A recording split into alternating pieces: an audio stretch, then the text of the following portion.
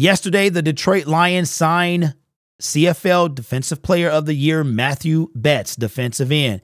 And that told me that Brad Holmes is taking this pass rush situation seriously. Now, we talked about a guy yesterday, one of the guys that we expect to lose this go-round when it comes to defensive ends, and his name is Julian Okwara. Well, his time in Detroit has officially ended. This came from the Philadelphia Eagles Twitter about 3 hours ago. Says, we've signed outside linebacker Julian Okwara. Now, Julian was drafted in the 4th round in the 2020 NFL draft.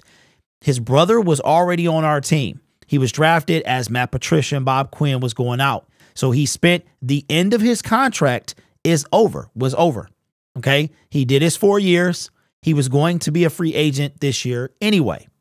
Now, Brad Holmes and Dan Campbell have already begun the purge. And I hope that they have something legitimately planned for this team, a legitimate threat when it comes to the defensive line, because Julian Okwara has never been and never was any type of threat for our team. Now, if we go to his stats, he had a very, very subpar time in Detroit. His first season was 2020. He had 0 sacks, played in 6 games. He has never played an entire season. I don't know if that's due strictly to injury. I know a couple of times he was inactive last year. He was completely inactive. He was on, him and Isaiah Buggs was hogging up the inactive list. Had 5 sacks his second season.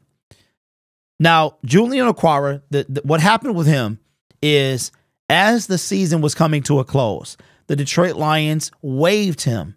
He then cleared waivers. They waived him to sign somebody else. He cleared waivers. They put him on the practice squad. When the Detroit Lions did their future reserve contracts, he was not part of that. So because he was not on an active NFL roster, he could sign immediately with the team. And that is why he is signed with the team. So, for instance, let's use Isaiah Buggs. If it wasn't bad blood between him and Detroit, the Detroit Lions could sign him, or any team could go pick up Isaiah Buggs when it comes to free agency, even though that's what I was telling you yesterday about the tampering period. That is players on different teams and not on active NFL rosters. So, Julian Okwara, we knew this was coming. This is not a surprise. This is just another cog in the machine. Sign Matthew Betts, drop Julian Okwara. Now we got to get rid of Charles Harris, and Romeo is gone as well. Both of those guys, I would be surprised if Brad Holmes brought either one of those guys back. Charles Harris bought out the first year. We signed him to a 2-year deal. He hasn't been seen since. It is time. This move was totally expected, and I'm hoping that this means that, like I said to start the video, that Brad Holmes is finally taking this pass rush serious. Not back.